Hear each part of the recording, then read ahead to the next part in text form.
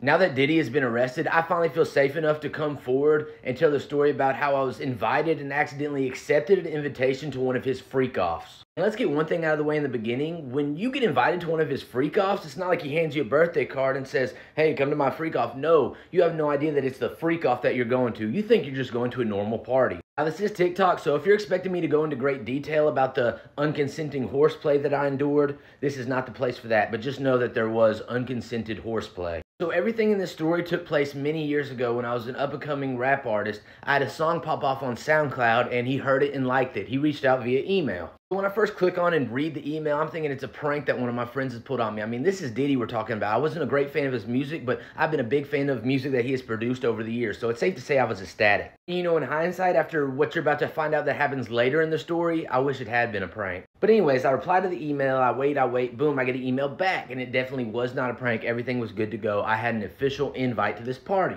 So boom, here it comes. It's officially the night of the party. I get all dressed up, I get my ride, and I show up. As soon as I walked through the door, I got greeted by security, and then two things went through my mind. And no, I'm not racist, but one of the things that went through my mind was, wow, I'm the only white person here. The second thing was, wow, this isn't that many people. I thought this party was going to be a lot more lit. The very next red flag that I encountered was the amount of women that were there. And when I say amount of women there, they were zero, none, zilch. I was like, wow, this is a bad sign for any party I want to be at. I don't care if Diddy, whoever's throwing it, this is not good. I'm there for about 10, 15 minutes. You know, I'm bouncing around, I'm greeting people, and I hate to sound like this, but I got to be accurate, you know. Everyone there was just at least a little suspect, you know what I mean? So there's no women there, everyone's sus. I'm like, man, what, am I early? You know, what's going on here? What ended up being their play was they were bringing groupings of 4 to the back room one at a time where he was waiting to hang out with them.